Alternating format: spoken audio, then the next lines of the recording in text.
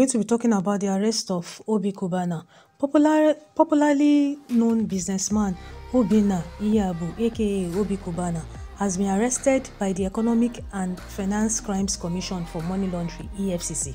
The Anambra-born club owner, Obi Cubana, who arrived at the headquarters of the EFCC at Jabi, Abuja, around noon on Monday, yesterday, 1st November 2021, was still at the commission office as of 10:11 p.m.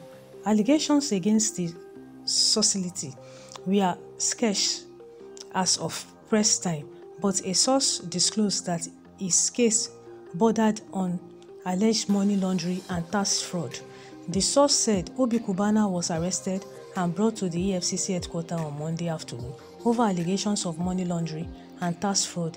He is being grieved by detectives as we speak. The EFCC spokesman Wilson Uwonjere said he had yet to be briefed on the development. Obi Cubana made headlines in July while he hosted a lavish burial for his mother in Oba, Anambra State, and he has bought more than 200 cows for the mother burial that was reportedly slaughtered for his mother burial.